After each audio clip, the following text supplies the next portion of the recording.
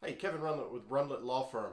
Today we're talking about statutes of limitations in a workers' comp claim and why they are important and what ramifications they can have on your workers' compensation claim in Mississippi. First, the statute of limitations is a deadline for when you have to make a claim. If you don't make it within that time frame, your claim is lost and barred forever, meaning you cannot make the claim after that point.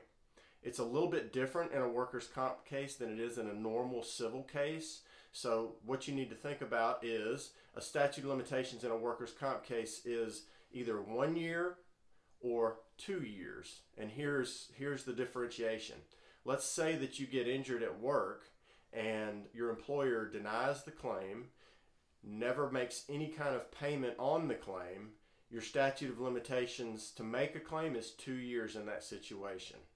Now let's look at a different situation where you've been injured at work and your employer does pay something on the claim. If they pay something and then payments stop for some reason, you have 1 year from the date of that last payment to make a claim under workers' comp. So you may want to talk to an attorney about this if there's any question, but it's always good to go ahead and just make the claim regardless so that your statute of limitations are protected, that you're protected on not losing the right to file that claim forever. So let us know if you have any questions.